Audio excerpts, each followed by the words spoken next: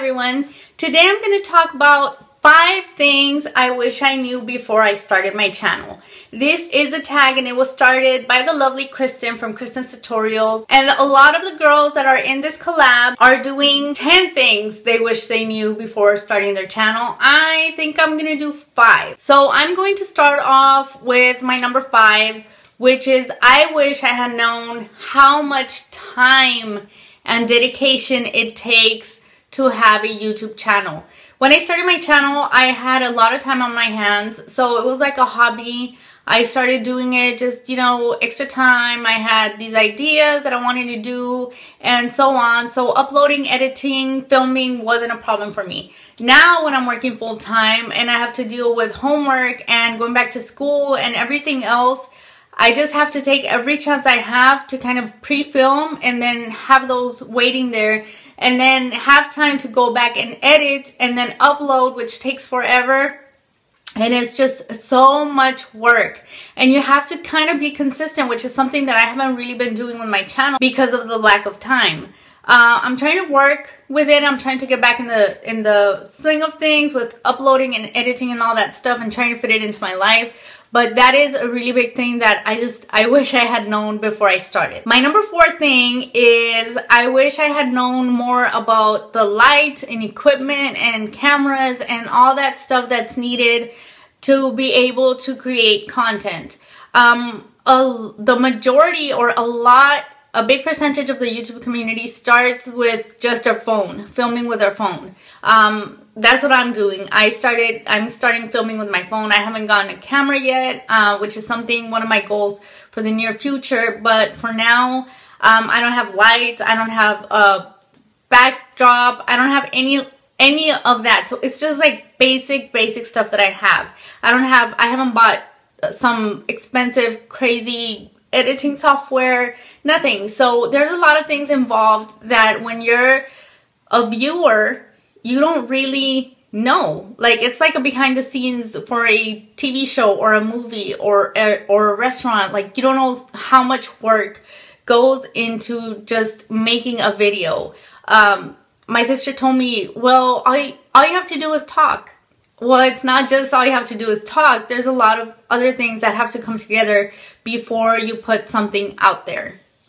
So that would be my number 4 is I wish I had known the equipment and the lighting and all the stuff that's needed so that way I could have been a little bit better prepared. But now I know what's needed, so I'm working towards that. My number 3 thing is I wish I would have known of all the YouTube drama that goes on. Before I started creating videos, I didn't really know about all the drama that was in the beauty community or in the YouTube community because I would just go search what I had to search and watched whatever, and that was it. Once I started creating, I started seeing the way how harsh a certain community can be within its members or the members within the community. Sometimes it's hate, sometimes it's jealousy between creators, and sometimes it's drama with companies or stuff like that. But there's always something going on, and that's something that when you are a subscriber or when you're a viewer, you're not really aware of. And once you're inside, you start getting exposed to all the different behind the scenes or just stuff that's out there that you weren't aware of before. So not that makes a difference, but it's just something I didn't know before I started my channel. My number 2 thing that I wish I knew is how hard it is to build a subscriber base. For some people, it's really easy because they either have just that likability or natural talent, or they know exactly what content to put out at the right moment. So a lot of people can find their videos, or they have a lot of relatives and friends and stuff like that. But it takes a lot to be able to build your subscriber base. You have to be really involved in a lot of social media like Twitter, Facebook, Snapchat, Periscope. Like the more time passes, the more social media there is to be involved in out there. So you have to have some kind of engagement with your subscribers, and you have to put yourself out there. You have to be on different social media, or basically you're not going to get anywhere. It's really hard to build a subscriber base. If that is your only focus on YouTube, then good luck.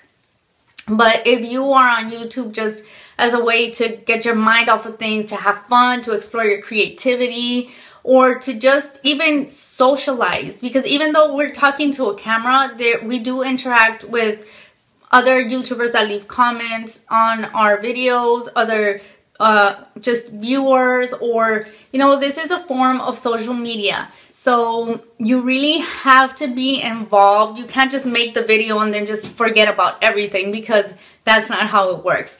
You have to put effort into, you know, getting exposure and just getting your name out there, or your content through your Facebook account, your Twitter, through word of mouth, whatever it is. It is not so easy to just say, oh, overnight, bam, I got 1 million subscribers. You have to kind of work through it, work to it, and work to make your content better every time. You know, you try to put a little bit more effort to it, come up with new ideas, or, you know, just keep up with trending videos. Whatever it is, it's a lot of hard work. My number one thing, and I put it number one because this would be the most important to me, and basically it's the most positive. I think the number one thing that I wish I knew before starting my channel would be how many people you meet. You make friends that you've never even met, total strangers that you just start talking to, or you click with. And like I said, it doesn't have to be another YouTuber. It could be another YouTube creator. It could be a subscriber, a viewer.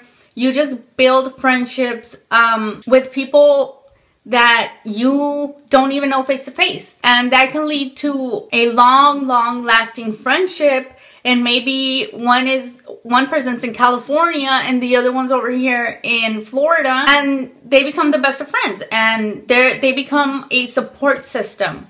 I am in a beauty group on Facebook, and I've met a lot of really great people, really nice people, and everybody's so supportive of each other. And I'm so glad that I joined that group, because now I interact with people outside of my area, outside of my state, that I have stuff in common with, and that's a really good thing for me. I love meeting people. I love making friends, people that are total strangers, and then out of nowhere you have a connection with them, and they become someone, they become a part of your life, even if it's long distance. So if I would have known this earlier, I would have started my channel way sooner. So that is like a big deal for me, just having that interaction with people outside of my area that I've never even met before.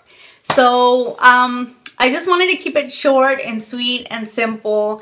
And those are basically my 5 things I wish I knew before starting my channel. So everybody else that is doing this tag or this collaboration along with me will be linked down below, including Kristen's tutorials that started this whole shenanigan. So thank you guys so much for watching, and I'll see you guys in my next one. Bye.